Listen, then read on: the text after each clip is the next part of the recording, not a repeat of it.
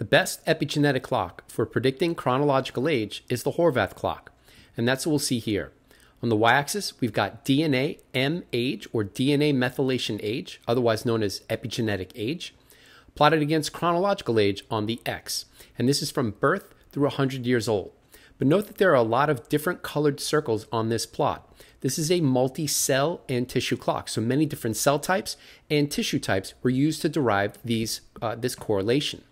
In terms of that correlation, it's almost perfectly linear, with a correlation coefficient of 0.94. Note that in this case, a positive correlation, a perfectly linear correlation would be a correlation coefficient of 1.0. So Horvath's correlation with chronological age of 0.94 is as close to as good as it can get for its correlation with chronological age. And in terms of statistical significance, you can see next to that is the p-value at 1 × 10 to the negative 200, far below the statistical significance threshold of less than 0.05. Now, a major focus of the channel is to optimize biomarkers of as many organ systems as possible, and biological age metrics are obviously included on that list, including Horvath. So with that in mind, what's my data? As I now have 16 tests, which is what we'll see here. So when I first started testing in 2022, average Horvath age was 55 years, which when compared with my chronological age was 6 years older, not 6 years younger, like or more like pheno age, but older, 6 years older than my chronological age of 49 years. So it should be pretty clear, at least based on those first 3 tests, that Horvath's epigenetic age is a weak spot. And that has relatively continued over the past 2 years or so. Now, 3 tests, though, over a 1-year period, 2022, may not be enough for a full year average. So to see if 55 was representative of my full year average, I then tested more often in 2023, testing 8 times. And there, we could see that my Horvath epigenetic age was 52.8 years, a bit better and moving in the right direction, as it's only 3 years older than my chronological at that time. Still, it's not great. It's in the wrong direction. And in terms of how do I rationalize this with pheno age being 17 years or so younger for every test, I'll describe that in a testing hierarchy video coming sometime soon. All right, so what about in 2024? I currently have 5 tests, which is what we can see there, and the average Horvath epigenetic age is 53.3 years, about the same as where it was in 2022, but now only 2 years older than my chronological. So there has been some progress in keeping Horvath's epigenetic age from going crazy, not too far away from my chronological age. But I should mention there is reason for optimism, and that's because of my last test. And if you saw the title of the video, it was my best data yet. So for the July test, July 26th, that's the most recent test, that was 45.7 for Horvath. And that's by far my best data ever. And note that just like telomere length and many other biomarkers, Horvath's epigenetic age increases with chronological age. So that I could reduce it to 6 years, around 6 years younger than my chronological after 16 tests, to me seems like an unlikely event. Now, that said, there are some caveats. And the first is, why isn't my current 2024 average of 53.3 years, why isn't that lower when I had a 45.7 year, right? So for the 2 previous tests, it was 58. So at this point in the video, I could proclaim I've reduced my epigenetic age by 12 years. Technically, that's true, but if we look at the full year averages, not so much. And then it also raises a couple of questions. Is there just a lot of variability in this test? I mean, a 12-year swing is a wide range. I don't see that anywhere near that wide of a range for pheno age, for example, or other biomarkers. So it's possible that this test has a lot of variability inherent in its test-to-test measurement. So that's one caveat. The other is that I might have done something to discover the recipe to finally keep it lower than my chronological age.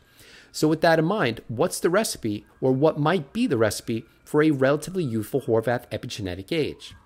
So to start with that story, let's take a look at correlations following test number 15. This is after the May test, not the July test. So after every test, I calculate correlations with diet and supplements, fitness metrics, sleep, everything you can think of, which is what we'll see here. So to the right, we've got the p-value as the measure of statistical significance. And note that each of these 9 foods or nutrients on the list has a p-value less than 0.05. And this is the partial list. The full list is on the correlations tier on Patreon. So if you're interested in that, check it out. In terms of the correlation, we've got the lowercase r, that's the correlation coefficient. And then in terms of what's on the list, protein and total fat, just to start, relatively higher levels of protein and total fat are significantly or were significantly correlated with an older Horvath's epigenetic age. So that suggests that if I reduce my intake, or when my intake for protein and total fat were towards the lower end of my intake range over the first 15 tests, that I had a relatively younger Horvath epigenetic age. All right, so for total fat, that doesn't tell us if it's omega-3, omega-6, sat fat, monounsaturated, etc. But as we can see on the list, saturated fatty acids were significantly and positively correlated with Horvath's epigenetic age. But that too doesn't say what is it coming from. Is it from meat? Is it from plants? The majority of my sat fat comes from coconut butter. And that too is on the list and a positive correlation. So it looks like total fat, sat fat, and coconut butter may have a part in this story. Also on the list, alfalfa sprouts, peanuts, and trigonelline, relatively higher intakes of those foods or nutrients, were significantly correlated with an older epigenetic age. In contrast, cloves and cinnamon were inversely correlated. So that suggests that when cloves and cinnamon were towards the higher end of my intake range over the first 15 tests, that was correlated with a younger Horvath epigenetic age. All right, so what do I do with this information? I have a list of correlations. What do I do? How do I actually put the data into practice? So for the positive correlations, in this case, I would reduce intake or keep them towards the lower end of the range. So what does that look like? So the total fat average prior to test 15 was 93 grams per day, and that's not an approximation. I weigh all my food using a food scale. So for the 59-day period from the test in May to the test in July, I averaged 10 grams of fat less per day to 83 grams per day. So that follows the correlation, because the correlation suggests that if I lower my fat intake, that I could make a dent on Horvath's epigenetic age. And again, these are correlations. The only way I can test causation is by following the correlations, and not just one, trying to follow as many of the correlations atop the list as possible. Similarly, I cut sat fat, and from 22 grams per day prior to test number 15 to 14 grams per day for the 59-day period that corresponded to test number 16. And sat fat, that cut came almost exclusively from coconut butter, as I cut it from an average of 18 grams per day prior to test 15 to an average of only 2 grams per day prior to test number 16. So the sat fat and the coconut butter correlations, I'm following the correlations because that data suggests that I should go lower, and that's what I did prior to test number 16. So what about the inverse correlations? How do I follow that? So inverse correlations suggest that I should increase intake in this case, or keep it relatively high.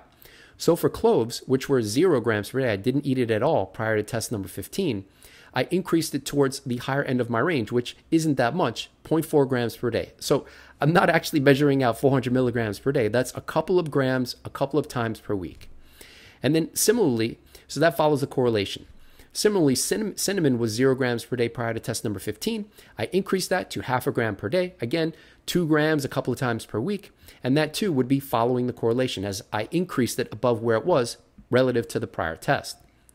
But note that I didn't follow all of the correlations on this list, and one of them is protein. So the positive correlation for protein of 0.76 suggested that I should go lower for protein intake if that could make a dent with causation on Horvath's epigenetic age.